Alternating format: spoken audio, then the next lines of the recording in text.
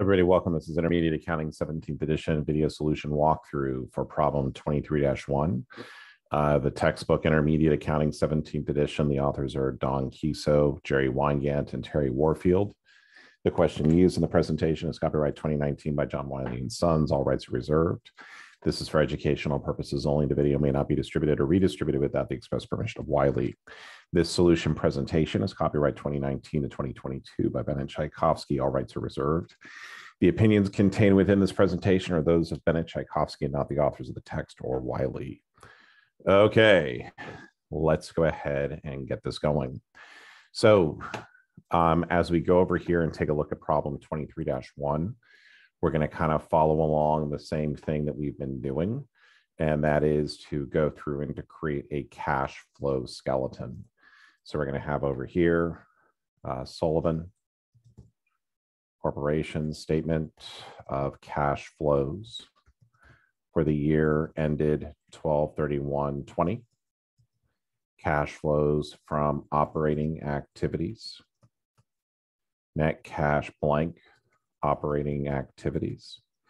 Cash flows from investing activities. Net cash blank investing activities. Cash flows from financing activities. Net cash blank financing activities. And then we're going to have our total change in cash, which is going to be the difference between the beginning and ending cash balance. So this will be 115,000. And then we're going to have our beginning cash balance, which is 700,000. And this is going to give us our ending cash balance of 815. And then we're going to create a space for non-cash transactions. Okay. So we'll go ahead and put this aside over here.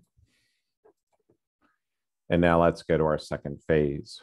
So our second phase in terms of going through and doing cash flows is to create T accounts. We're going to have a big cash T account operating. We're going to have investing. And we're going to have financing. In addition, what we're going to go through over here and do is we're going to have accounts receivable. Opening is $1,068,000. Ending is $1,128,000. And I'm just going to drop the zeros and get with the heroes. So let's make it easy ourselves. Let me go ahead and change these down here as well.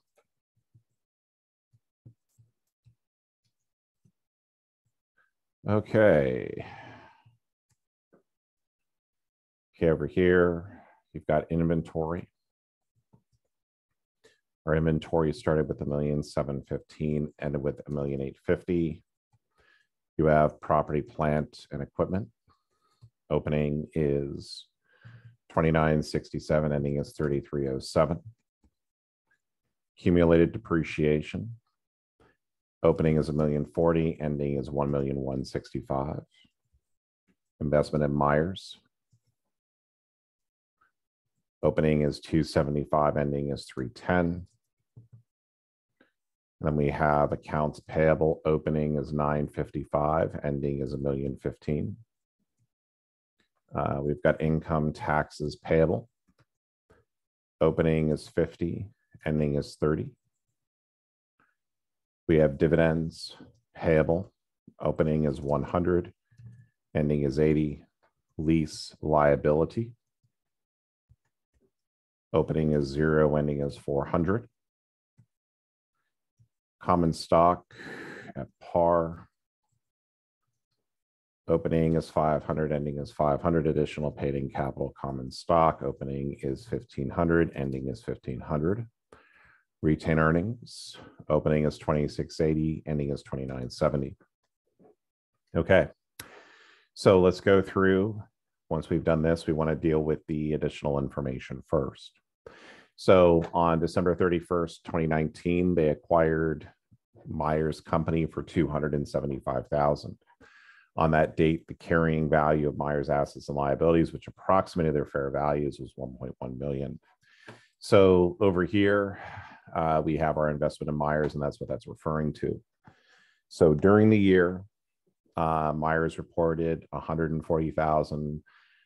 No dividend was paid, and there we go. Okay, so when we're looking at this, this is really about the equity method of accounting. When we're using the equity method of accounting, meaning we own more than 20%, but less than 50, generally, what I'm going to do is I'm going to go ahead and take the amount of the net income, which over here is going to be 140.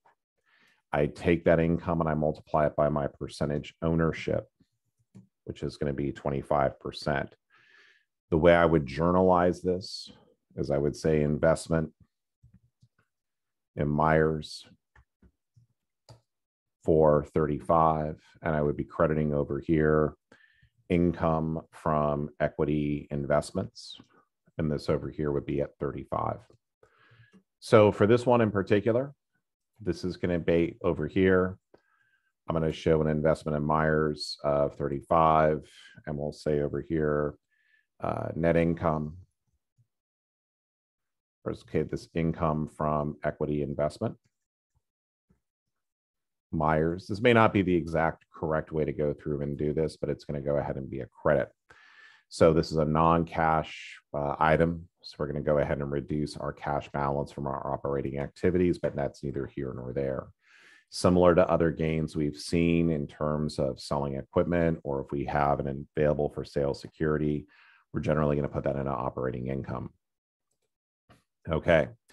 During 2020, Sullivan loaned $300,000 to TLC, an unrelated company. TLC made the first annual principal payment of $50 plus interest on December 31st. Okay. When we go over here to, and did I screw this up? Let's see here. Accounts receivable, loan receivable. I dropped it. Yep. Okay. So we have a loan receivable. Wow, Bennett, did I miss anything else? Investment in Myers, AP, income taxes, dividends, lease. Okay, well, I just missed it. I should have wrote down over here 0 and 250. Okay, so if we're over here looking at loans receivable, when we made the initial loan, and actually, boy, Bennett, you're really losing it today. Oh, it's an asset. Over here, loan receivable. Right? Loans receivable is an asset, shows a 0 beginning balance, ending balance of 250. When I made the loan, okay, like right over here, I'm gonna debit loan receivable for the 300. So I loaned them 300. So I debited loan receivable and I credited cash. So this is loan. I loan to TLC, and this is going to be 300. Now, when the loan is repaid, I'm not going to worry about the interest portion, but what I am more concerned about, because I'm assuming the interest is already in the net income, what I'm going to go ahead and do is I will go through and say, okay, they made their principal repayment of 50. So over here, repayment on loan to TLC.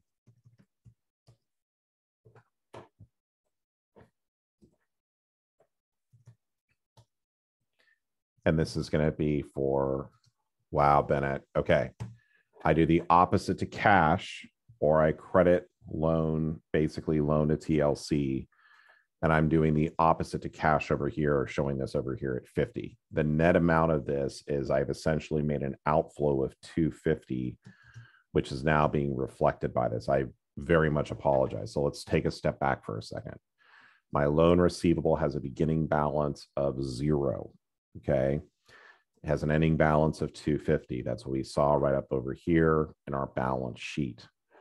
I made a loan to TLC. So I'm going to show this as two separate. I made a loan and then they paid me back. So I'm going to show this as two separate parts. So right over here, the loan amount is going to show as an investing outflow. If I'm giving a loan to somebody else, that's generally going to be a it's going to be an investing activity. Notice over here, when they say an unrelated company, this is more like an investment. Over here, the repayment on the loan from TLC is going to be at 50.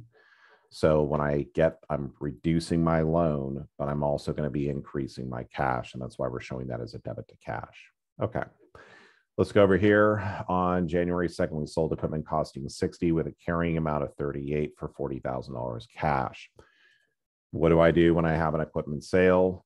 Always going to be the same thing. Loss, balancing, gains, accumulated depreciation, cash, equipment, gain, balancing.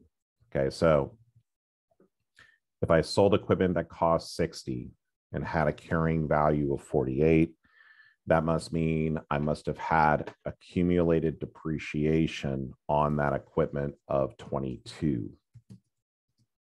So this is my cost, this is my accumulated depreciation, and this is my net book value or my carrying value of the equipment. When I go to do the journal entry to record an equipment sale, this is what I have to go through and do. I'm debiting equipment for 60. Over here for cash, I'm receiving 40,000. My accumulated depreciation was 22. If I'm getting 40 for something that's worth 38, that must mean I have a gain of 2. But again, I've got 62 in debits. I have 60 in credits. What do I need to do to balance? Let's go ahead and put this into the T accounts. Over here for the accumulated depreciation, it is going to be 40. Oh, wow, Bennett. My accumulated depreciation is going to be 22. Wow, I'm really losing it today. Sorry about that, kids. I will promise to rebound here shortly. Okay, I'm debiting accumulated depreciation for 22. I am crediting equipment for 60. Okay. Now, in terms of the cash proceeds that I receive, I'm going to put here sale of equipment, and this balance here will be the 40 that I received. And then the gain is going to show as a credit in the operating section.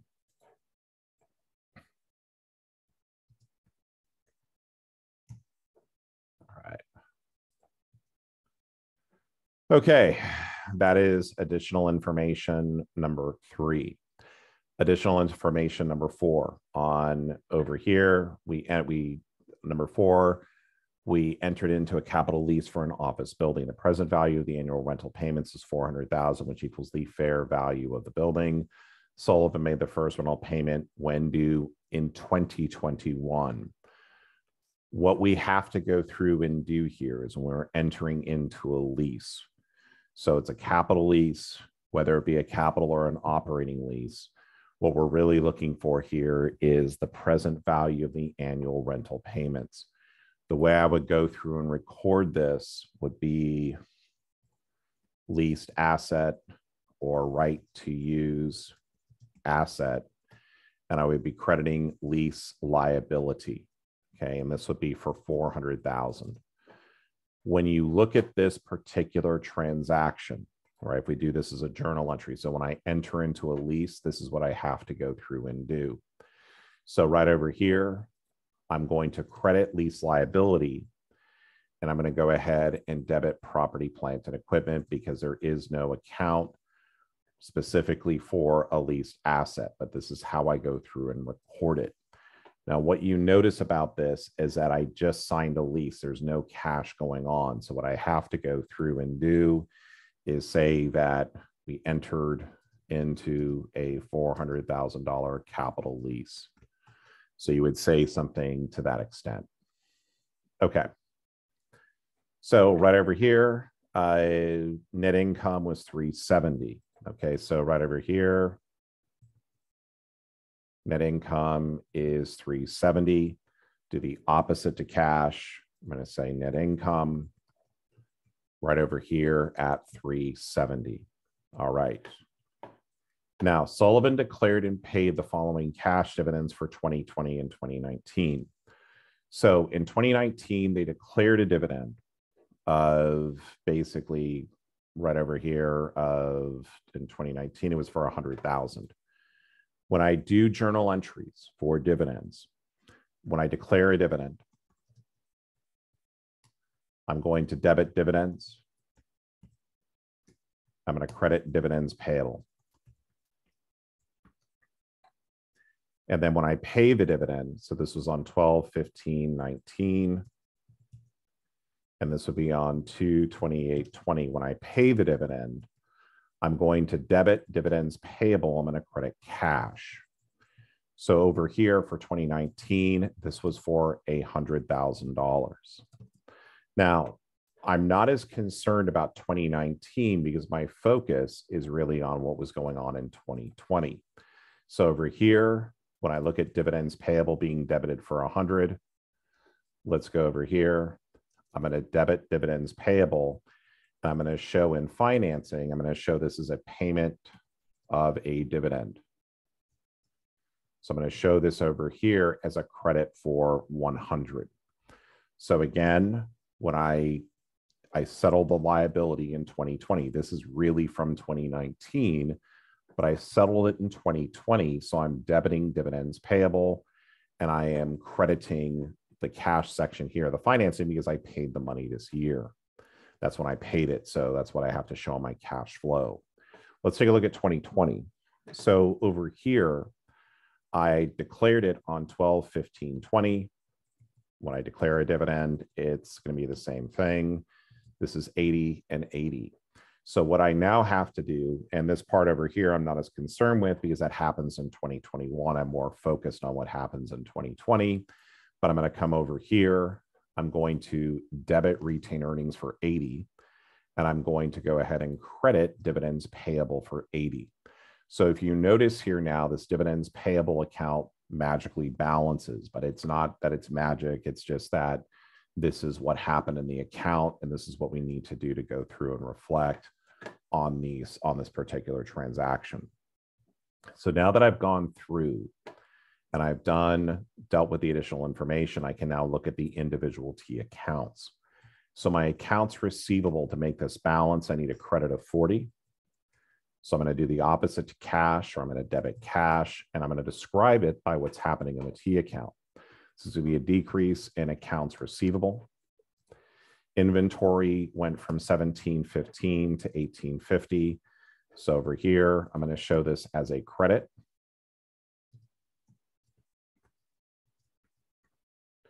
When I look at property, plant, and equipment, I've got 2967 plus the 400 from the capital lease, minus the 60 from the asset sale, and I am miraculously balanced. Over here, okay, so 1,040, basically 1165, right down over here. So 1,040.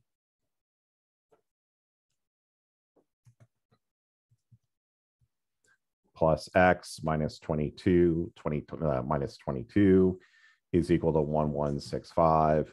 This is going to be X plus 1018 equals 1165. Okay, so X is going to be equal to 147. Okay, so this over here is what I need to balance my accumulated depreciation account. So for this one over here, when I'm recording accumulated depreciation on equipment, this is going to be depreciation expense, or this is the implied entry. You have accumulated depreciation, and this is going to be for 147 and 147. So over here, this is going to show up as a debit. This is going to be for depreciation expense. 275 plus 35 is 310. Accounts payable, to balance this one transaction, I need a credit of 60. So I'm going to do the opposite to cash. This is an increase in accounts payable. Income taxes payable. Opening balance was 50. Ending balance was 30. To make this balance, this is a 20. So I'm going to call this over here a decrease in income taxes payable. And I'm going to do the opposite to cash. I'm going to credit cash for 20. Dividends payable. This is balanced. 100 minus 100 plus 80 minus 100 is 80. Lease liability is balanced. 0 plus 400 is 400. Nothing happened over here with the common stocks. Over here with retained earnings, 2,680 plus 370 minus 80 is going to give me 2,970. So that's also balanced. Loan receivable is balanced. So I'm ready to go through and do the magic. All right. It's not magic, it's just addition. So, or the math and accounting that we love. All right.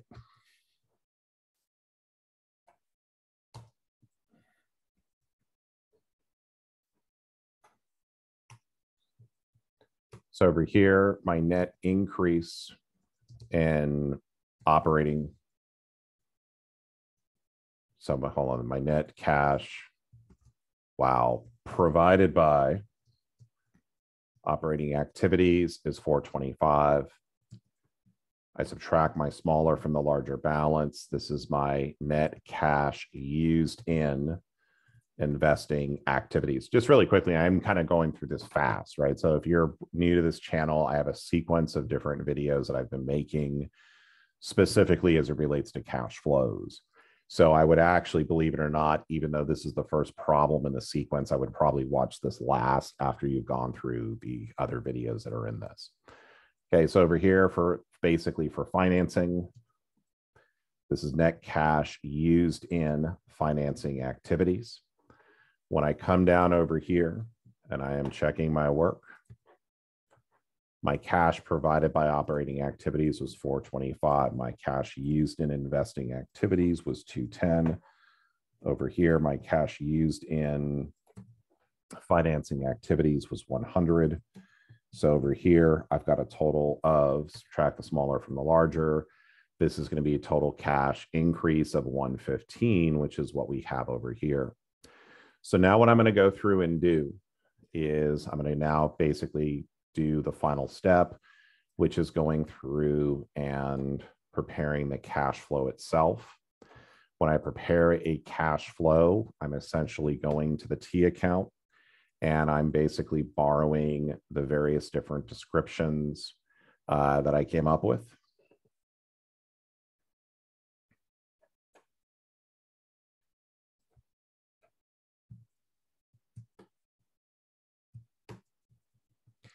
And when it comes to over here, as far as how do I actually show this on the cash flow? So anything that is a debit is going to show up as a positive amount on the statement of cash flows. Anything over here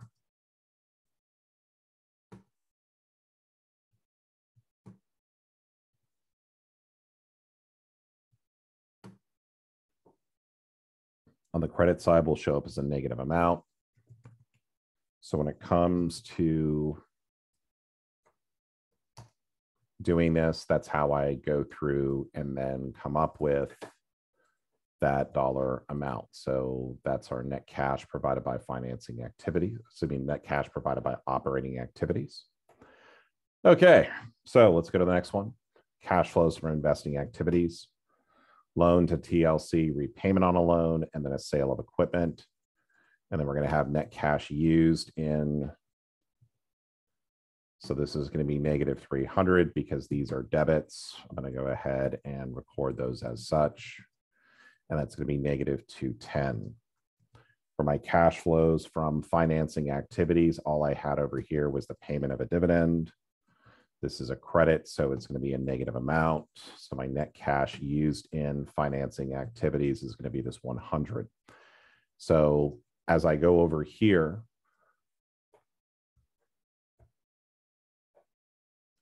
that's what I will go through and end up with. So that's how my numbers over here balance.